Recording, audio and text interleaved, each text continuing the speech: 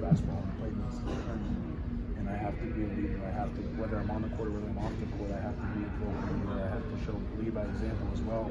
And I was just saying, like, I can't miss a shot and hang my head. I have to miss a shot. Oh, sorry, get back on defense and get a stop, and then carry that over to the offense.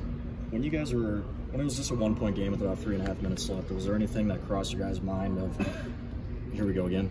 No, I mean, you can't ever go into, especially the last stretch, the last 4 minutes is huge. Whether you're up 1 or whether you're up 15, you have to know that you're going to win the game and trust that you're going to win the game. And all the stuff that you do, all the conditioning, all the late practice, running through offense, all the stuff that like makes you come together in a game has to come together then. Because if you fall apart, then you're going to lose. But I don't think any of us had any of that. We were all confident we're going to win the game. How tired were you all out there? I mean, just 7 guys tonight.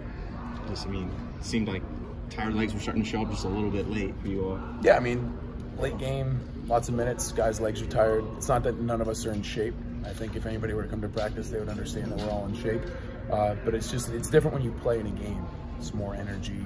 You're more energized to go out and play. And I think it just playing 7 guys is hard. And when we have a full team and we're healthy, we're really dangerous. And it just stinks that we have a couple guys that are out right now. Now, you had 12 rebounds, but you also had 4 personal fouls. So how do you kind of find that balance of, you know, doing what you can but without going too hard, like, you know what I'm saying? I got to be able to guard somebody. That's where a lot of my stuff came with getting blown by again. I got to work on that. Got to get back in the gym, working on defensive slides and explosion off that. Come to a complete stop, push off, be able to guard somebody.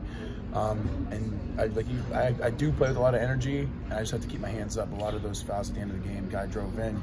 I would keep my hands up and then try to block it at the last second, and that late little slide down your hand, that's a foul every time. So I got to keep my hands up. Nick said yesterday that